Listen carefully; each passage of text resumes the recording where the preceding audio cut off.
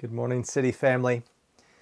We gather together again to hear from God and His Word, so do grab your Bible and open up to John chapter 9. Just to say this morning, we're gonna take a break to sing a song in the middle of the message. So partway through, I'll introduce that next song that we'll sing. And also, I'm planning to do our prayer. We've not had it earlier in the service, and I'm going to be doing that at the end of the sermon. Okay, so just so you know what's coming and what to expect. So open up to John chapter 9, and I will pray for us as we begin. Gracious Father, we rejoice in the truth that you do not treat us as our sins deserve. We know all too well the ways in which we fall short, the ways in which we live for ourselves rather than for you. And so we pray that you would work, I pray that you'd work through me in spite of my own failings, in spite of being a jar of clay, that through me and through your word the glory of Christ would shine, that we would be fed from your word and that we would be light in this dark world. So work amongst us now by your Spirit, we ask in Jesus' name. Amen. Well, I wonder if you've ever had the experience of looking for something that is directly in front of you but not seeing it. Maybe you're at the zoo with someone and you're looking in one of the enclosures and you're trying to see the animal and they see it and they're pointing you right where to see it. And you just can't see it. You might actually literally be looking at it, but you can't identify the animal. Or maybe you're looking for your car keys or your phone or something, and you sort of call someone in to help. You say, "Can you help me find my car keys?" And they say, "You mean the keys that are sat right in front of your face?" I've never had that experience, but maybe some of you have. Right, you're looking at something that's right in front of you, but you just can't see it. Or maybe it's with celebrities, you just don't recognize them. Right, I'll be the first to admit I don't know a lot of celebrities. So when we watch Celebrity Bake Off or something like that, and people are on there, I usually don't know who they are. So you'd probably be embarrassed if you were with me and some famous musician walked by. I would be totally clueless, or maybe some famous footballer.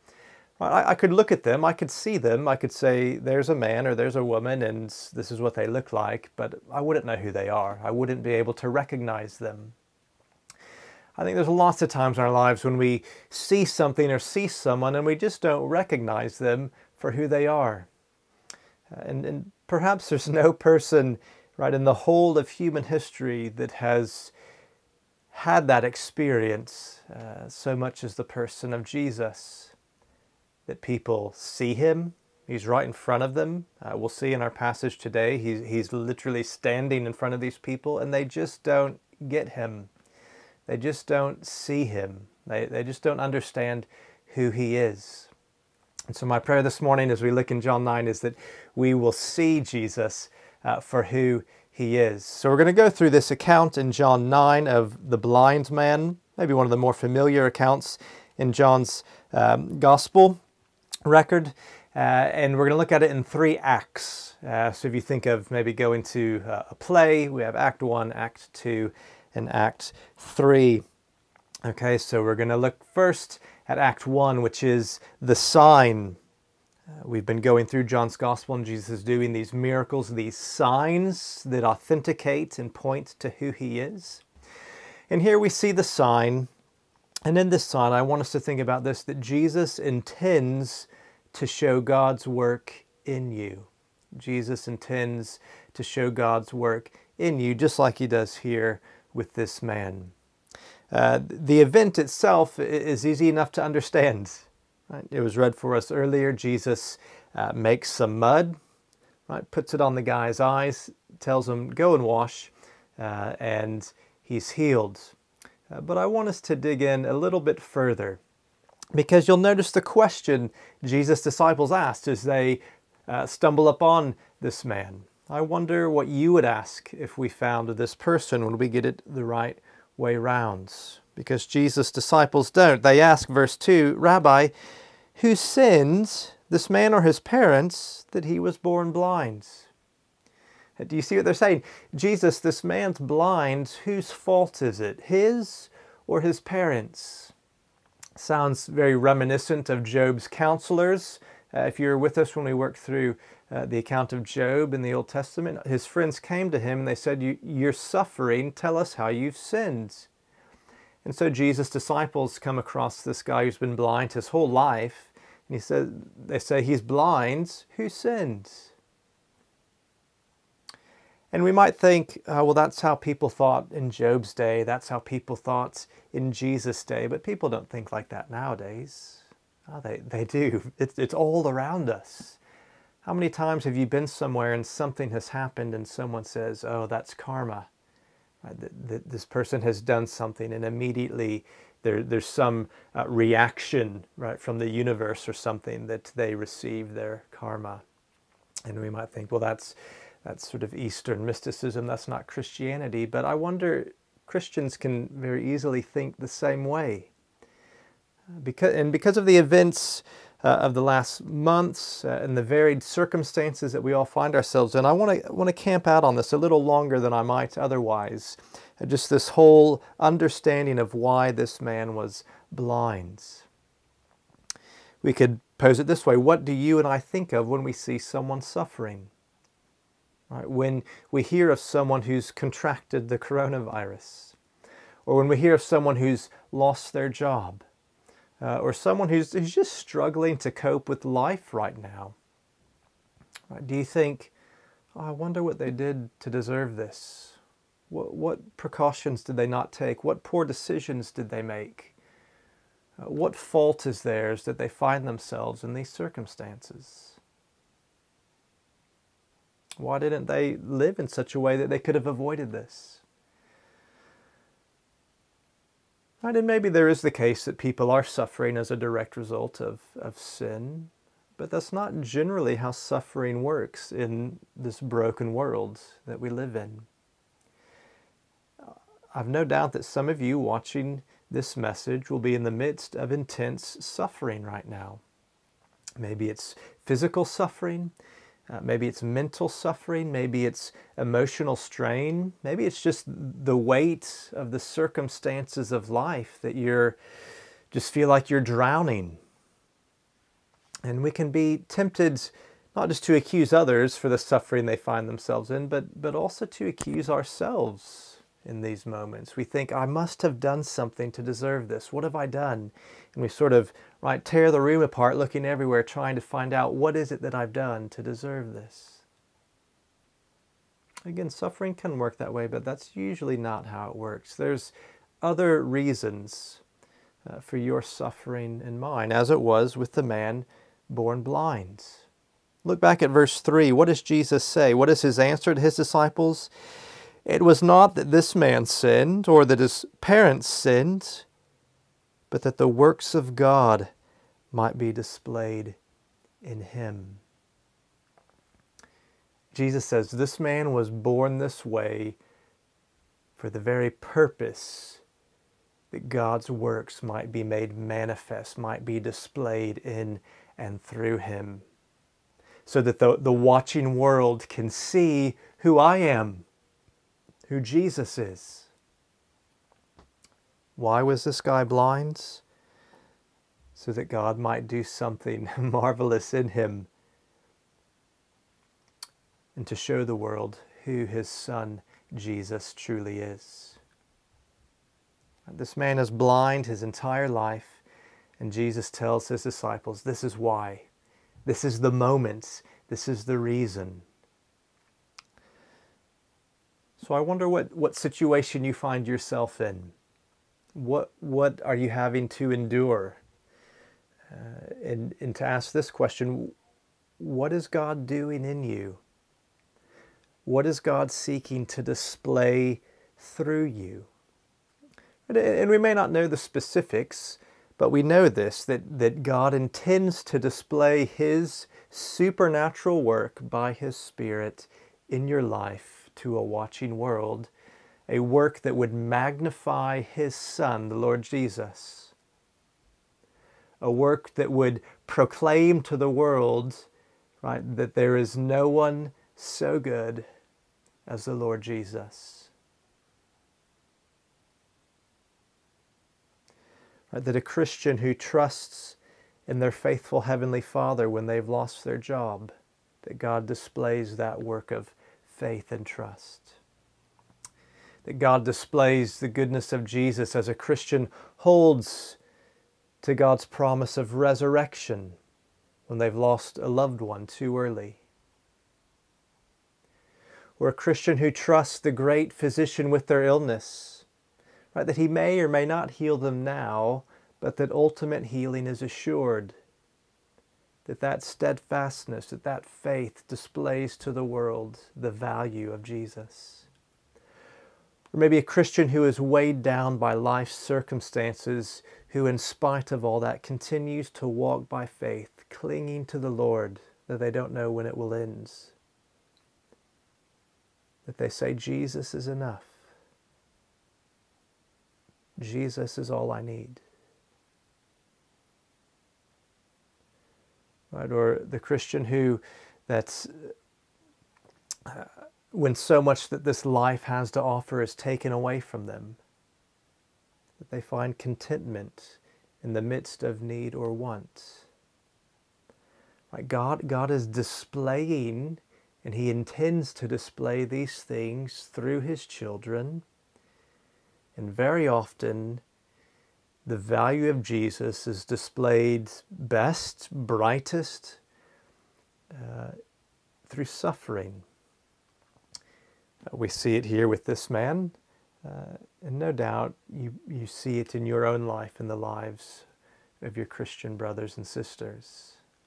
That's the way God displays His glory among us, through weakness, through suffering. And we'll see that preeminently as we come to the end of John's Gospel account, as he displays that glory through His Son in His death on the cross. But that we as God's people, clinging to Jesus our rock through all of life's storms, show the world the work of God in us. Well, back to our blind man here. How does Jesus heal him? Well, dirt, spit, and washing. Dirt, spit, rinse, repeat. Actually, you don't need to repeat it.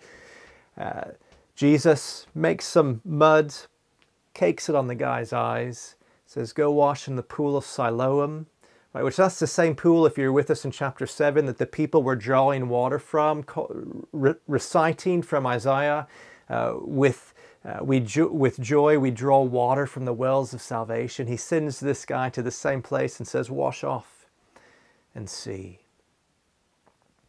And so ends Act 1 of this great account of Jesus with the sign. And we see that Jesus intends to show God's work in you and me. Well, before we look at scenes, Acts 2 and 3, we're going to sing again. It's the song we learned a few weeks ago. And this is what I think it's the second verse, it says this, just as we think about God's purposes and suffering here. It says, mine are tears in times of sorrow, darkness not yet understood. Through the valley I must travel, where I see no earthly good. But mine is peace that flows from heaven, and the strength in times of need. I know my pain will not be wasted. Christ completes His work in me. We see Him completing His work here, and no doubt He is completing His work in each of us. So let's sing this song together now, and then we'll pick up the rest of this account in John 9. Okay, Act 1, the sign. God intends to complete His work, to show His work in you. That leads us rather abruptly into a series of interrogations, which is Act 2, the trial. And here we see that Satan intends to disrupt God's work in you. All of these interrogations of this man are meant to turn him away from the Lord Jesus. So let's see what happens. It begins in verses 8 to 12 with the guy's neighbors, and they can't seem to agree. Is it really you? Is it someone else? And they don't know. So then he's carted off to the Pharisees. This is the religious law courts. And this is where the heat begins to turn up. The Pharisees are unhappy that this man was healed on the Sabbath. Verse 14. Now it was the Sabbath day when Jesus made the mud and opened his eyes. And we've seen Jesus heal on the Sabbath before. I think he was doing it intentionally, but the Pharisees didn't like it. They felt that Jesus was breaking the law. They viewed both mixing of saliva with dirt, this mixing of mud, as well as healing as working, which is forbidden on the Sabbath day. And so in their books, Jesus was a lawbreaker. And initially, even the Pharisees are divided. Verse 16, some of the Pharisees said, "This man is not from God, for he doesn't keep the Sabbath." But others said, "How can a man who is a sinner do such signs?" And there was a division among them. So they aren't quite all on the same page. And so they asked the guy who was healed, verse 17, "What do you say about him since he opened your eyes? What do you think?" And he says, "Well, I think he's a prophet." And we won't necessarily think about it, but you can see a progression of the man's, I suppose, profession of faith as he's interrogated repeatedly by this religious group. But they think, well, no, there must be another answer. He can't, Jesus can't be a prophet because he's not keeping the Sabbath. So this guy must not have been blind. It must not have happened. So they ring in and bring the guy's parents in, and they ask them two questions. Is this your son? And how was he healed? They say, yeah, this is our son, but he's old enough. You ask him the other one. And it tells us why they say this. It's because they were scared that they would be put out of the synagogue at the end of verse 22. Right, his parents said these things because they feared the Jews, for the Jews had already agreed that if anyone should confess Jesus to be the Christ, the Messiah, he was to be put out of the synagogue. And right, that's not just a physical removal, though it is that, but it's being excommunicated from the religious community. Right, it's a huge loss. Your whole way of life would change. And it's no wonder they didn't want to be put out of the synagogue. And so they bring the man back, and the intimidation then spikes. We see this in verse 24. A second time they called the man who had been blind and said to him, and you can almost, right, they're intimidating him, and you can, it's quite ironic what they're saying, give glory to God, right? God is witness, don't you dare lie. Right, this huge sort of robust council of people looking down on this guy. Don't you dare lie to God. Tell us the truth. Right, they're intimidated. We know who Jesus is. You give us the answers we want. Right, they're intimidating him and wanting to turn him from believing and trusting in the Lord Jesus. And so the man responds with the facts, verse 25. Whether he, Jesus, is a sinner, I don't know. One thing I do know, I was blind and now I see. Hey guys, this is what happened. So they ask him for a third time, how did this happen? And it's interesting, did you notice in the midst of all this, the Pharisees have no concern and they have no joy for the fact that this guy was healed. Someone who their entire life had never seen can now see, and they aren't the least bit bothered or the least bit happy. They just say, tell us again, how did this happen? Have you ever told a story and people don't really seem that concerned with you as a person, just the detail of it? Right? It's like someone saying that, right, God used the cancer treatment they received to heal them. And really all they can focus on is, well, which arm did they give you a jab in? Or you know, just sort of this detail that is unimportant, rather than to rejoice that you've been made well. The Pharisees didn't care about this guy. They weren't excited that he'd been healed. They weren't happy for his new sight. They just wanted to use him to get to Jesus. And so the guy seems to be on to them now. And so he decides to speak with some Yorkshire bluntness in verses 30 and following. So verse 30, the man answered, "Why, this is an amazing thing. You don't know where he comes from, and yet he opened my eyes? We know that God does not listen to sinners, but if anyone is a worshiper of God and does his will, God listens to him.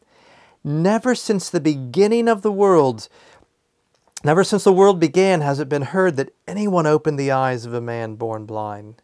If this man were not from God, he could do nothing." Brilliant. This guy gives it to him. The man was healed. Jesus did it. That says something about it. You can go back to the Old Testament and see repeatedly the promises of the coming Messiah that he would open the eyes of the blind. And with that, the interrogation ends and they kick him out. Verse 34. So that's the end of Act 2. Right? The man, he can't be turned from clinging to Jesus, and so they kick him out of the synagogue. But now we come to Act 3, and this is the verdict. And I've called the verdict, "Seeing is Believing." Let me read for us again, verses 35 to the end. Jesus heard that they had cast him out, and having found him, he said, "Do you believe in the Son of Man?" He answered, "Who is he, sir, that I may believe in him?" Jesus said to him, beautiful words, "You have seen him, and it is he who is speaking to you." He said, "Lord, I believe," and he worshipped him. Jesus said, "For judgment I came into this world, that those who do not see may see, and those who see may become blind." Some of the Pharisees near him heard these things and said to him, "Are we also blind?" Jesus said to them, "If you were blind, you would have no guilt. But now that you say, 'We see,' your guilt remains."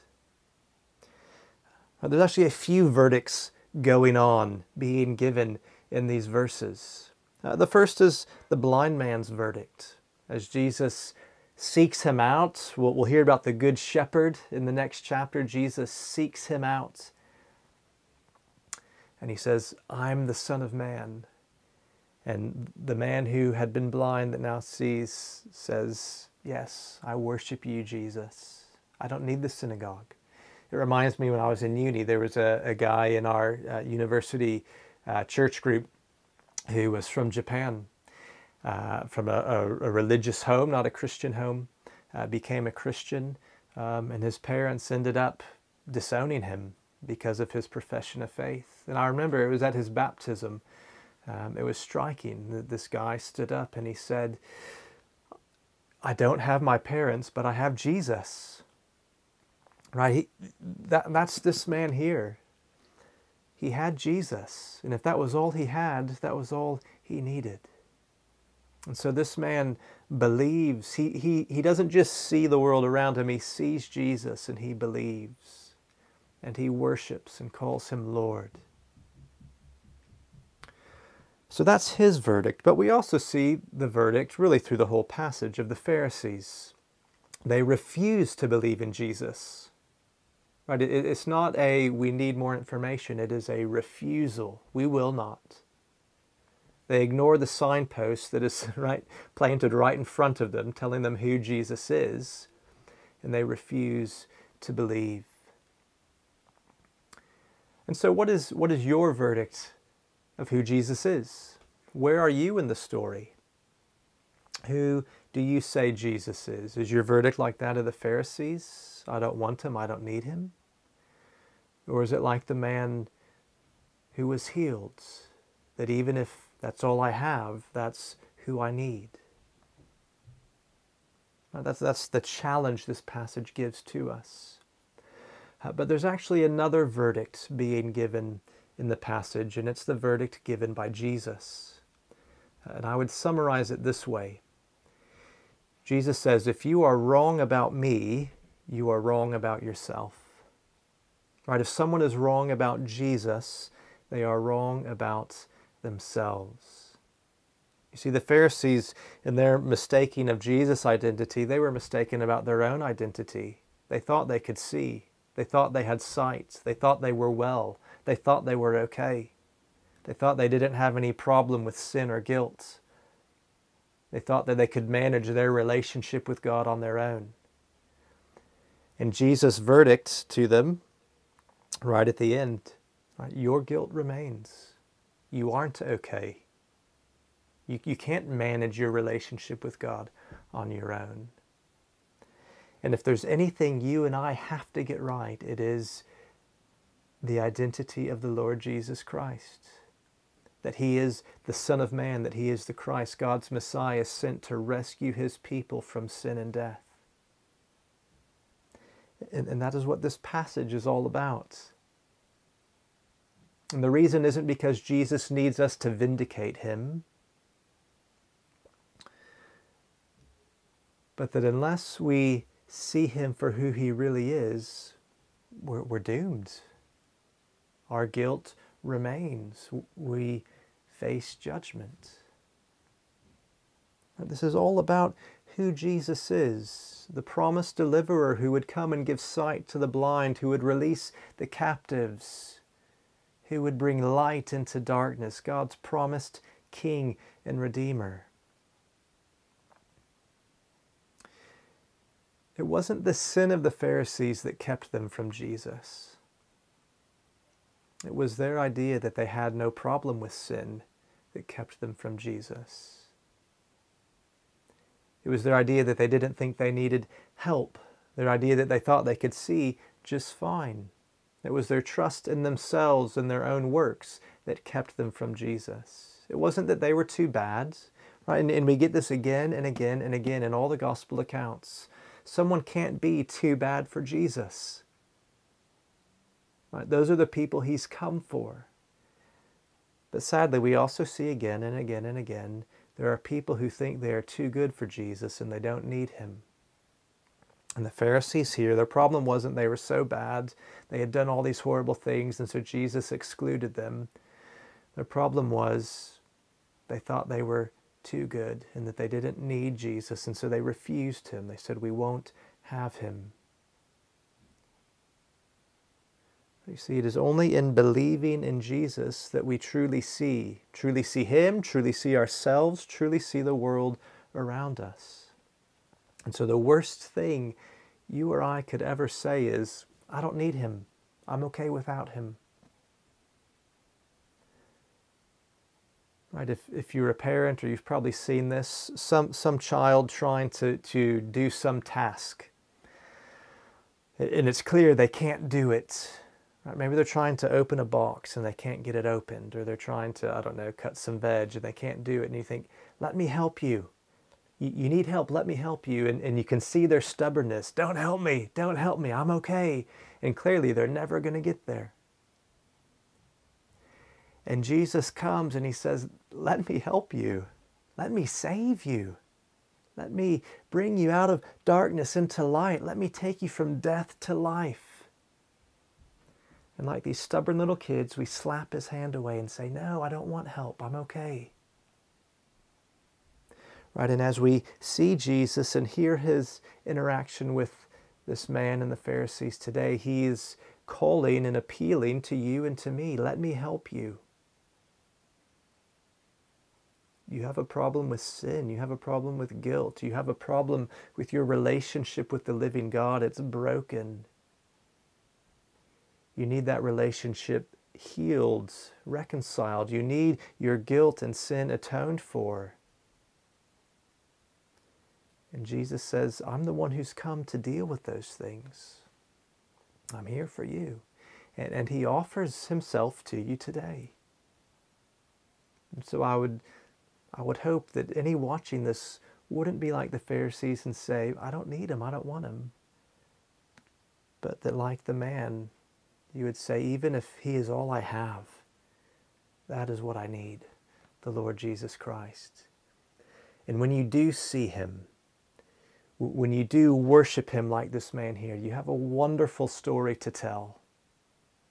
Like the man in the story, you have a story too that says, I once was blind, but now I see. a wonderful story of grace, a wonderful story of forgiveness and rescue, a wonderful story about the good news of Jesus Christ.